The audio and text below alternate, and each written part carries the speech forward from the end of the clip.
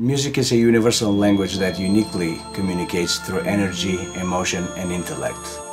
So many times people take music for granted, but actually there's a lot going on in making music super powerful and impactful. Good music is an expression fusing the understanding of human beings, knowledge of the past and present, talent, skills, precision, something valuable to say, willingness to share, and the ability to create and deliver without scruples. Subjectivity plus objectivity plus talent plus skills equals good music production. It depends on the person's character and abilities. Generally speaking, if someone is sentimental, someone who is romantically emotional, most likely he or she would say, "I like this music."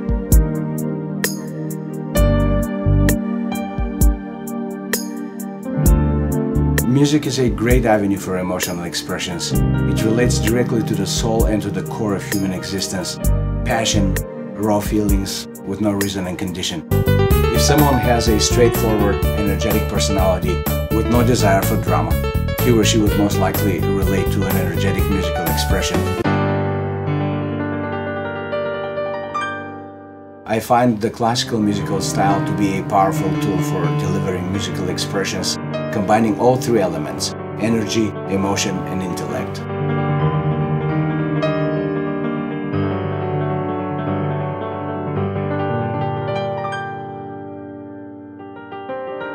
Humans are complicated creatures, so there isn't a universal key to music to satisfy all human beings. But I believe there's a universal perspective that people have more similarities than differences.